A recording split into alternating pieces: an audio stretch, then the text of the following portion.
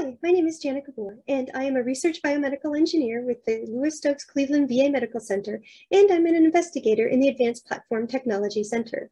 At the APT Center, I work with various collaborators at the VA and Case Western Reserve University to help design, develop, and test materials, as well as medical devices to serve the neuroprosthesis community. My research area supports three main thrusts.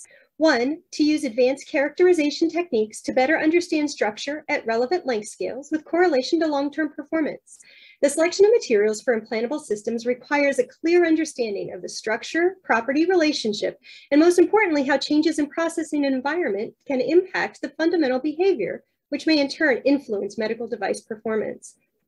Research in this area includes evaluation of biomedical materials, including superelastic nitinol, 316 LVM stainless steel, 35 NLT cobalt chromium alloy, tested in simulated body solutions under static and cyclic loading, then characterizing the materials with advanced microscopy and spectroscopy techniques.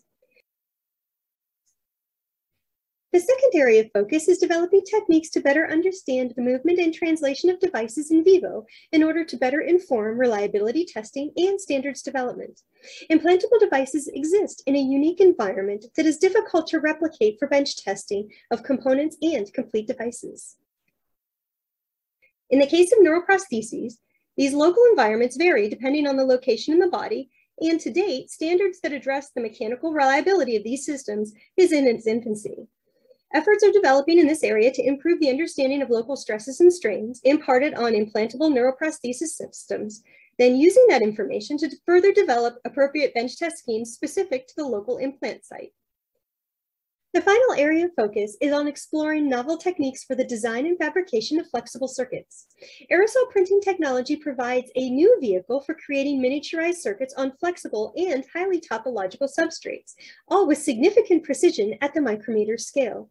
High-density electronics are of particular interest in neural interfacing, but the development of these devices can be limited by the corresponding increase in volume as the channels and their connections scale up to support the circuitry of the nerve.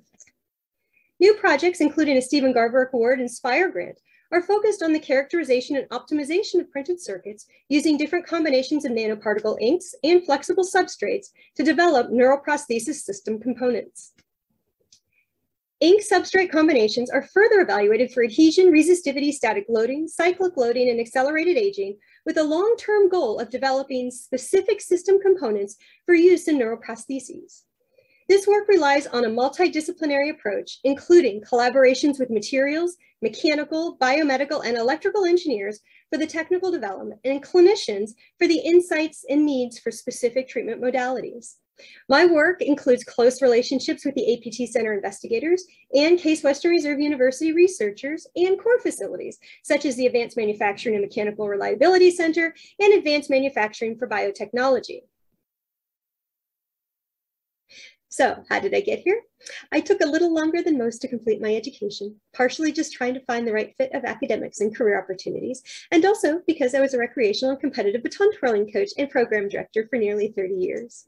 My work sits at the center of a Venn diagram for my degrees. I have a BS Biology Pre-Med from Kent State University, a BE and MSc in Materials Engineering and Mechanical Engineering, respectively, from Youngstown State University. And fun fact, I twirled for YSU and was part of the Marching Pride during the 1AA Football National Championships in 1993 and 1994, YSU's only back-to-back wins.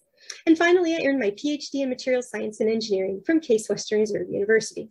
While I'm a retired coach, I still coach undergraduates on learning the art of research and frequently host undergraduates on my projects. And to leave a few last fun facts, I grew up in drag racing and I worked for Walt Disney World for 19 years. I like to spend my free time outside, especially skiing and snowmobiling in the winter and biking and kayaking the rest of the year. And certainly, I am an avid supporter of the Browns, Cavs, and Guardians. Go Cleveland. For more information about my research and the research at the APT Center, please visit their website at aptcenter.research.va.gov. Thank you.